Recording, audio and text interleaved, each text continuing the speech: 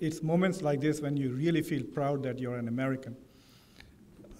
I must confess that in the last few weeks, I've been watching and listening to the Republican presidential debates and secretly filling forms to migrate to Sweden, to Canada, to Norway. But now I will go back and delete all those forms. I'm also glad that neither Hillary nor Bernie Sanders are watching the speech that you gave, Governor. Thank you very much for a very eloquent expression of what this conference is all about. Our next speaker is Senator Carper. Senator Carper has come to share with us a lot of thoughts. He told me he's prepared to speak for 30 minutes, but he's going to speak only for 15 minutes. But I'm very grateful for him for agreeing to speak, and I look forward to hearing you, Senator.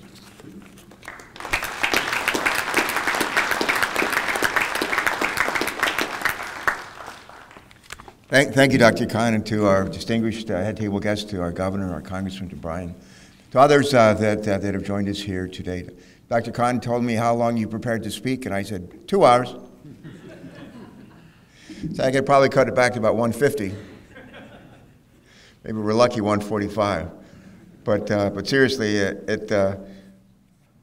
told him I was prepared to talk for 30 minutes, but I'd probably be able to get it done in 15. And I said, it'll seem like 30, but it'll only really be maybe 15 years. How many of you were born outside of the U.S.? How many of you were born outside of the U.S.? That's good. How many of you were born in West Virginia? I was born in West Virginia. How many of you were born or grew up in Virginia? I grew up in Virginia. How many won a Navy ROTC scholarship and went to Ohio State and became a naval flight officer? That would be me. That would be me. I was born in January of 1947, and I was born in West Virginia. And I was born about 18 months after the end of World War II. And my dad had served as an enlisted man in World War II. He was a chief petty officer in the Navy. All my uncles, except for one who later served in the Korean War, but all of my uncles served in World War II. Some were in the Navy, some were in the Army.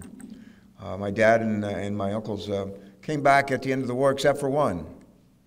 My mom's youngest brother was on the deck of a U.S. Air Force, or U.S. Navy carrier called the Sewanee in 1944. He's 19 years old. They were attacked by kamikaze planes from the Japanese. They attacked the aircraft carrier. And my uncle and a number of other seamen who were on the deck of the ship that day were killed. Their bodies were never recovered. The person who was the president at that time was Franklin Roosevelt. And later, before the war would end, he would die. And another fellow would become president named Harry Truman. And in a minute, I want to share with you some of just one thing, one I think especially important thing that he said to us in this country, gosh, maybe 70 years ago. You may recall that World War II began on December 7th, 1941. Today is December 5th. Monday is December 7th. And it will have been, gosh, you do the math, 74 years on Monday since that fateful day. Thousands of American sailors were killed in a surprise attack by the Japanese in Pearl Harbor in Hawaii. The U.S. naval flip, the Pacific Fleet, lay in ruins at the end of the day. And on the heels of that attack by the Japanese, millions of Americans would answer the call to arms and enlist and sign up to serve in the Army, the Navy, the Air Force, the Marines. We didn't even have an Air Force, it was the Army Air Force. And people served as merchant mariners, and people served in the Coast Guard. At the same time that they were standing forward to defend our country, an order went out not for people to enlist and join our armed forces. The order went out for people of Japanese descent to show up and turn themselves in, to leave their homes, to leave their farms, to leave their businesses, in some cases to leave their families, in order to report for a different kind of duty. A different kind of duty. And some would call it an imprisonment. Some call it an internment. But that's where most of them spent, or many of them spent, World War II. Not every one of them. Some were repatriated back to Japan. Some made the decision to move from the West Coast, where most of the internment took place, to go to the East Coast. Some decided to actually enlist in the United States Army. A lot of them just hunkered down and stayed there in these internment camps, overcrowded, poor living conditions, until the war would end in 1946.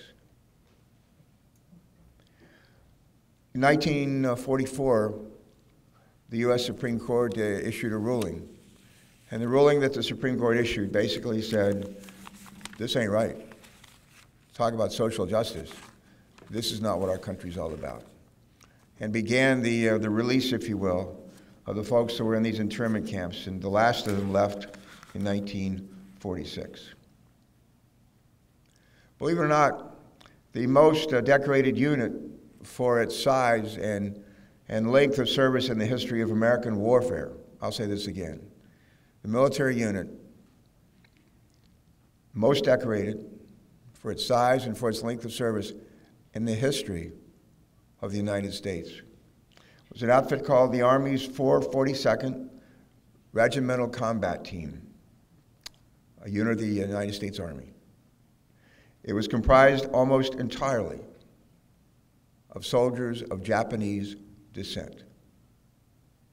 They served in Europe, especially served in Italy and southern France and in Germany.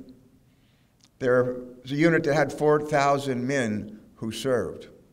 They were in some of the toughest fighting of the war in Europe.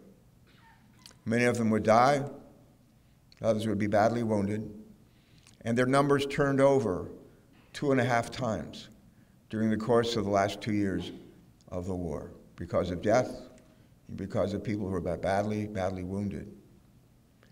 During the course of that war, the 14,000 men who served in the 442nd Combat Regiment, the 14,000, listen to this, 9,486 of them earned Purple Hearts. 9,486 earned Purple Hearts. And that's not all. Each unit earned the Presidential Distinguished Unit Award, not once, not twice, not 3 or 4 or 5 or 6 times, not 7 times, but 8 times. 8 times. The Distinguished Unit of the United States Army. 5 times in 1 month. 5 times in 1 month. And while they were fighting and dying for our freedom as a nation, many of their families served out the rest of the war, not in a uniform, but in an internment camp, because of the fear that folks had in this country that somehow those Japanese would turn on us and wreak havoc. One of the people who served in that unit was a fellow named Danny Inouye. Danny Inouye. He didn't just serve, he was one of the 21 members of the 442nd who received the Presidential Medal of Honor. There's no higher honor for those who serve in the military. He lost his arm, not his life. Came home eventually, at the end of the war, got an education. He became, when Hawaii became a state, he became the first U.S. congressman, U.S. representative, the job that John Carney holds in service to our country today. Served for a couple of years, later became a United States Senator. Only one person in the history of the country died a couple of years ago. He served until his death. I was privileged to serve with him for a number of years. Only one person in the history of our country has served longer in the U.S. Senate than Dan Inouye. Only one person, Robert Byrd. Another fellow who served in that same period of time in the military was another fellow whom I served, previously had served in the Congress, a fellow named Dan Akaka. In World War II, his job was to serve in the U.S. Army Corps of Engineers, helping to build things that help us to build and to actually win the war.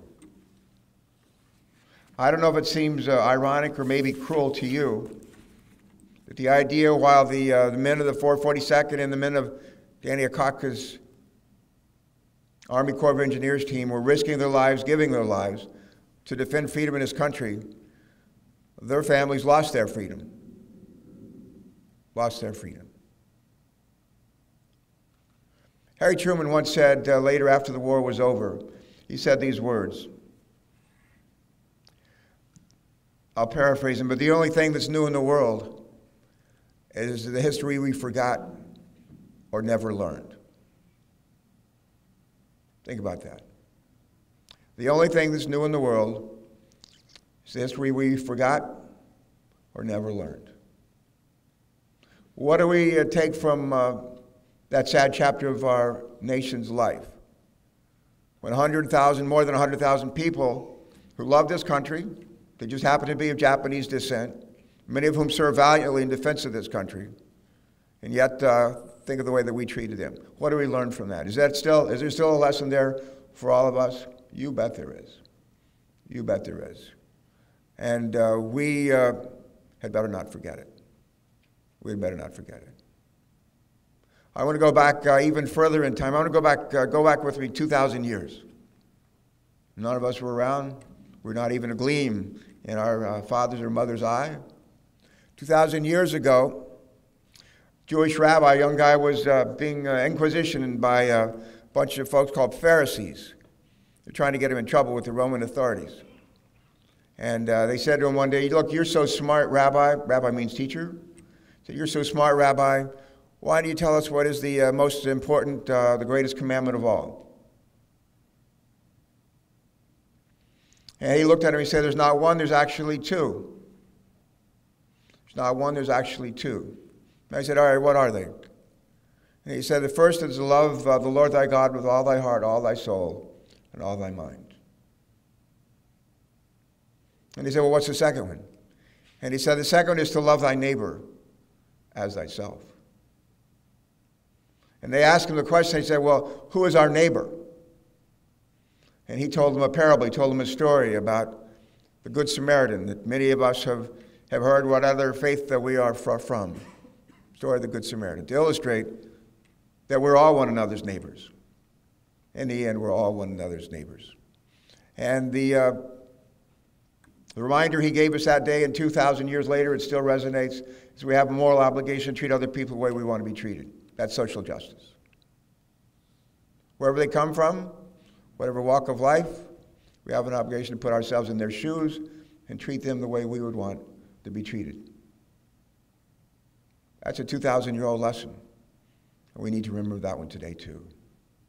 And as it turns out, the Golden Rule, which is what we call it, the Golden Rule, isn't just present in the Bible. It's also in the Quran, and we looked up some words, and some of this may sound familiar to you, but this is what we find in the faith of Islam, their version of the Golden Rule. No one of you, is a quote, no one of you is a believer until he desires for his brother that which he desires for himself. The Jewish faith, John's Catholic, Governor's Jewish, Tom is Presbyterian Protestant. The Jewish faith, they say it just a little bit better. Don't do unto others the things that you wouldn't want to have done to yourself. This is an international commandment, almost regardless of our faith. In every faith, we find these words or words similar to them. The other words that we find in the New Testament, I'm a Presbyterian. Our pastor reminds us of this about every other week. The New Testament, the first book of the New Testament is called Matthew. Some of you know Matthew 25. And there's a passage there about the least of these. The least of these. And it goes something like this. When I was hungry, did you feed me? When I was thirsty, did you give me to drink? When I was naked, did you clothe me?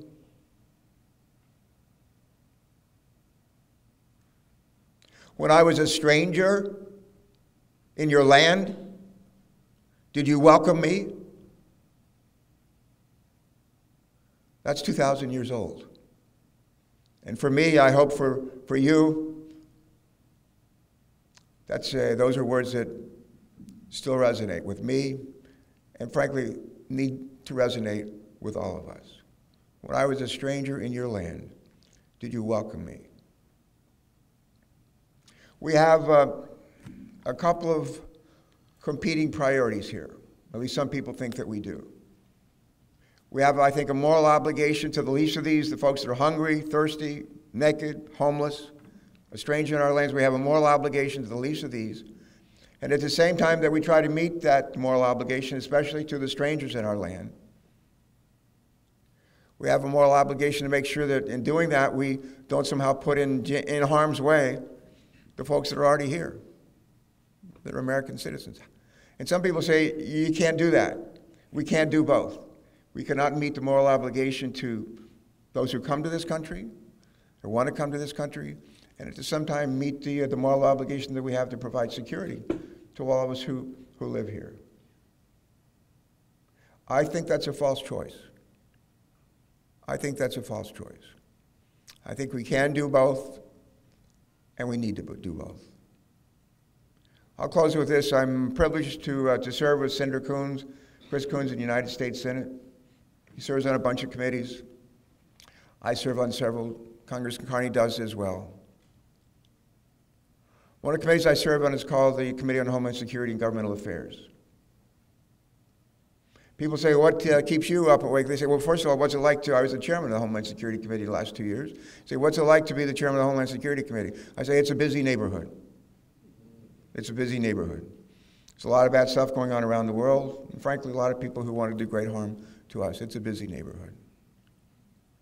But I don't worry about the folks who are refugees, whether they're coming out of Syria or some other place. I think there are 4 million refugees coming out of Syria who would like to have some place to go. And some of them would like to come here.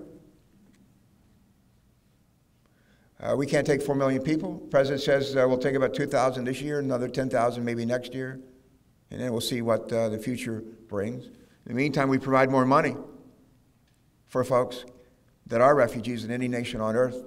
I think we could feel good about that. But let me just tell you this.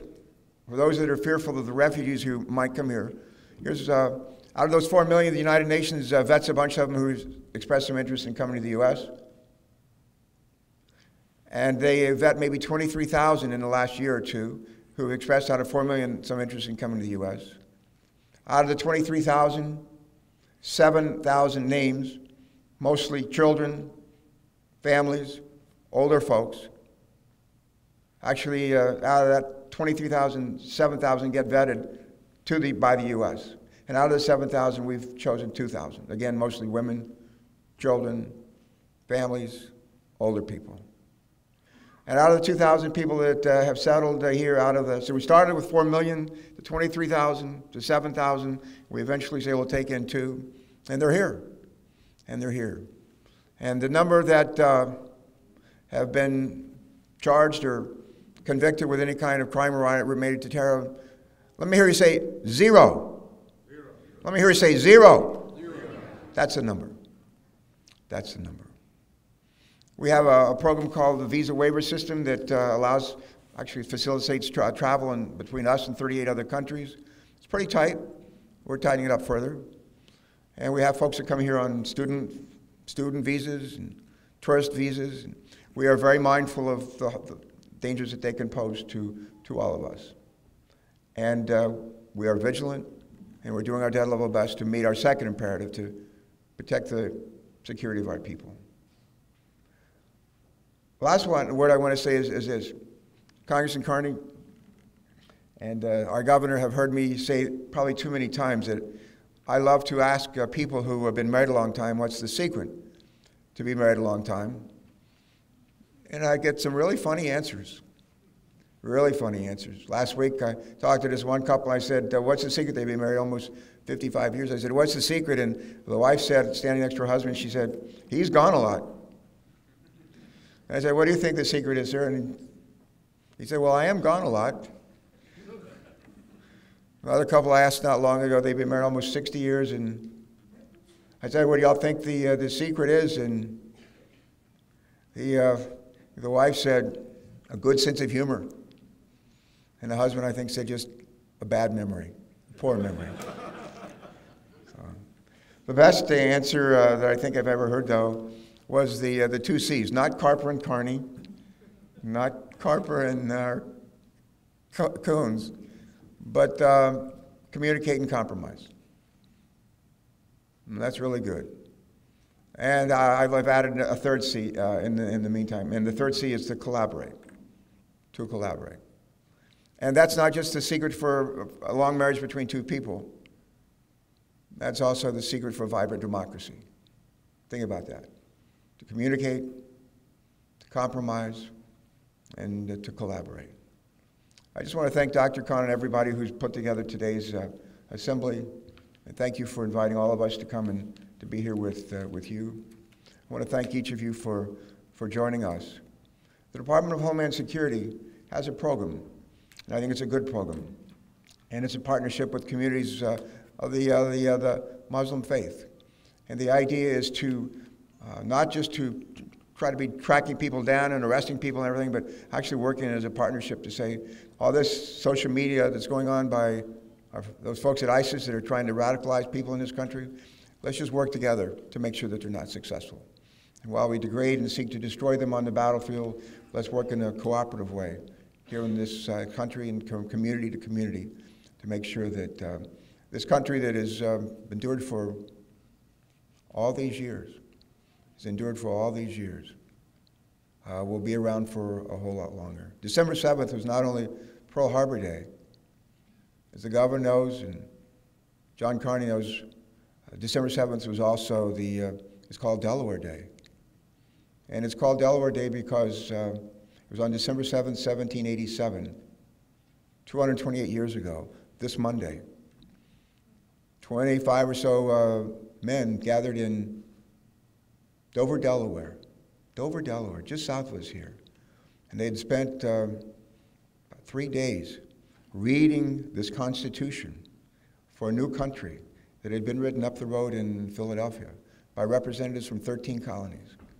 And they read it, debated it, argued about it for day one and day two, and at the end of day three, they said, let's ratify this, let's agree to this. And they did, 228 years ago on Monday in Dover, Delaware, the Golden Fleece Tavern. And the preamble, the very beginning of the Constitution, is something that I had to learn when I was in school. And maybe some of you did too if you went to elementary school or middle school or high school here.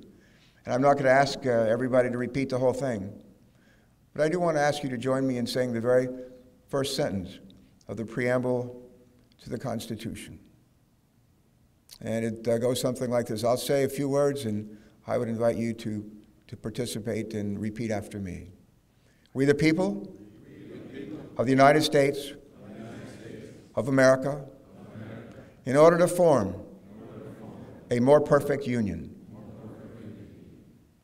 It didn't say or doesn't say in order to form a perfect union. It says in order to form a more perfect union. This experiment in democracy is 228 years old. It is a tough way to govern. Winston Churchill liked to say that democracy is the worst form of government, devised by wit of man, except for all the rest. It's a hard way to govern. We've been at it for 228 years. We welcome people from all over the world in this experiment. And hopefully together, we'll make our founding fathers and those who follow us proud of our efforts. God bless you. Thank you so much.